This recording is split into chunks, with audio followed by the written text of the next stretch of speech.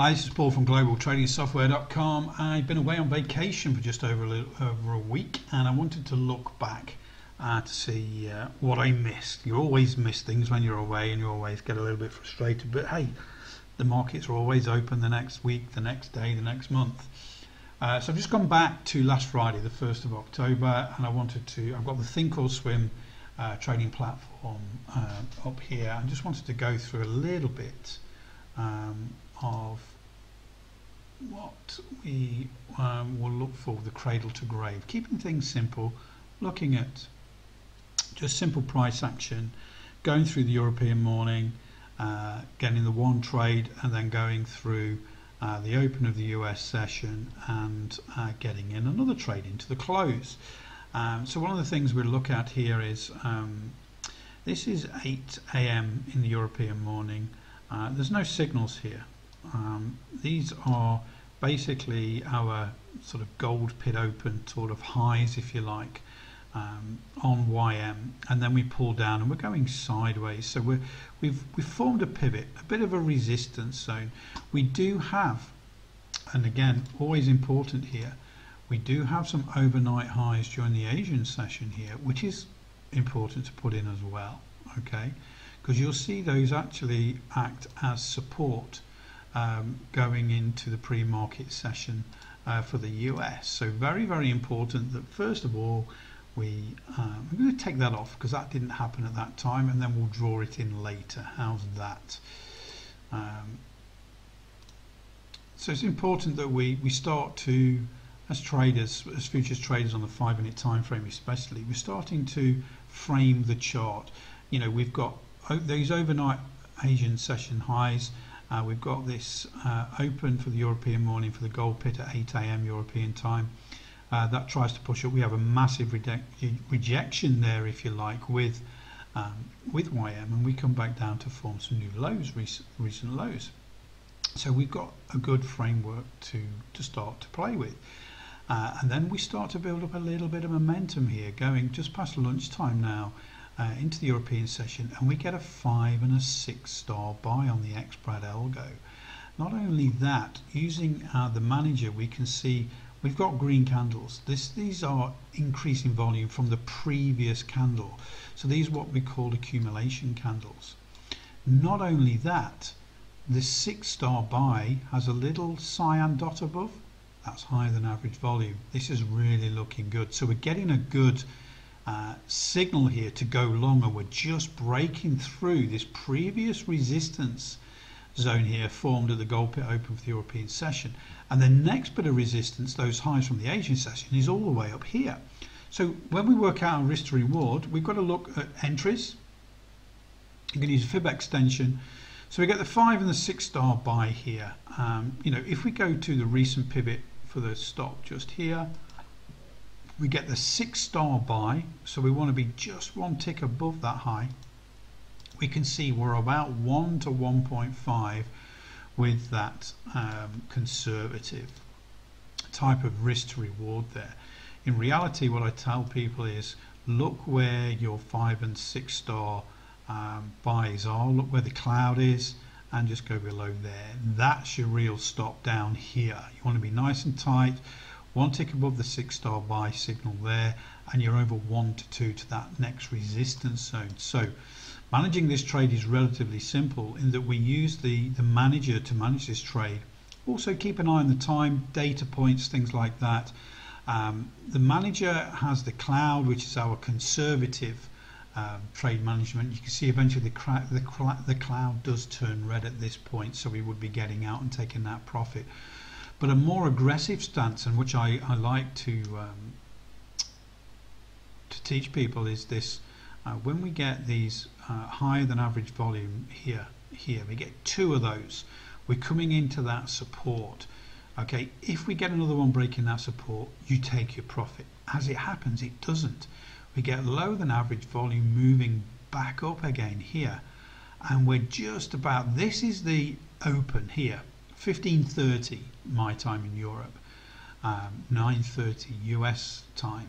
If you are in this trade from this early and you're just about to get the stock market open in the US, you get out of your trade. okay, purely because the first 15 minutes volatility is so unpredictable, and you've got a great bit of movement here already. This is a great trade. This is a lot of ticks. And then we pull back down. You see how this support from the previous Asian session did hold initially once the stock market's opened, but then we pushed down, we got a higher support, then we start to move up again. So what we've formed here, and I'll draw it in now, is a big fat resistance zone, if you like. I'm taking in the pivot here, the pivot high when we had the stock market open here, and the rejection, if you like. Then the bottom of the zone, this pivot here, this pivot rejection where we had these higher than average volume, these distribution candles. I mean, this was a sign here. It's, you know, some people would see this and this using the manager and say, right, get out, take the profit. The thing is now we've actually extended this zone because we've got future trades to consider. So this framing of the chart is, you know, is continual. We do then, after this initial move down, get a 6-star buy on the xBratAlgo here, but we don't want to go long until we get to this, through this point here. So our entry is one tick above these highs here. So this is our entry here. Our stop, the 6-star buy is here. We need to be just below that 6-star buy here. Really tight stop. We don't want to give too much away that we've actually won in the morning session. So nice tight stop between those below those lows of the 6-star buy. Entry there. Loads of risk to reward. Okay, loads of risk to reward. If we look left, we have got major sort of resistance where we're getting through now at this point here. And then the next lot is all the way up here, 3, 4, 5, 3, 3. Not really going to, you know, just so much risk to reward, so much fresh air, if you like. And then we go long. This is our long entry here, 33985, and we do get some sideways action here. But this is where the manager comes in. The bias cloud is still green. All this sideways action is lower than average volume, these little blue dots on the bottom here. So this is not really selling off. There's no real sell off here. There's no profit taking. It's just sideways action. Okay. We do get some green candles in there, which are accumulation candles. We get one red candle, which is distribution, but the rest are low volume. They're all lower than average volume. And then eventually we do push up, we get some higher than average volume moves in, and we pull up again.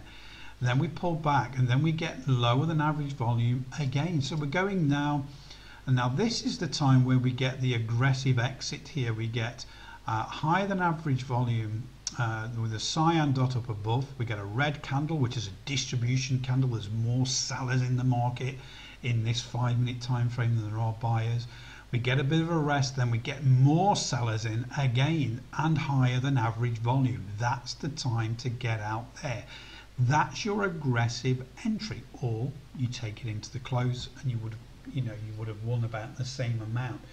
So this is the cradle to grave bundle, and we call it cradle to grave. The cradle is the signal.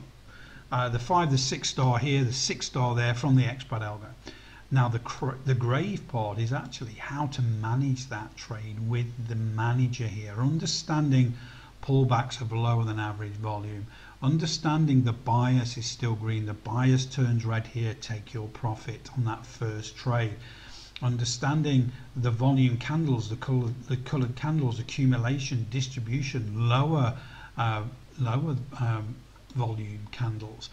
All of that comes with training, but cradle to grave. Get in the trade, manage the trade to maximize profits. So during the European afternoon, there was one fantastic trade. We took the profit using the manager, and then during the US session, once that initial kerfuffle had gone by, we get another signal here. We do the sensible thing, we look left, we go long, we got a decent risk to reward, and then we use the manager to manage our trade and not to panic. A lot of traders would have panicked in this point here where we're going sideways, but look, blue dots underneath, lower than average volume. The up candles we get are higher volume than the previous candles, so these are accumulation. There's more buyers in this market than there are sellers.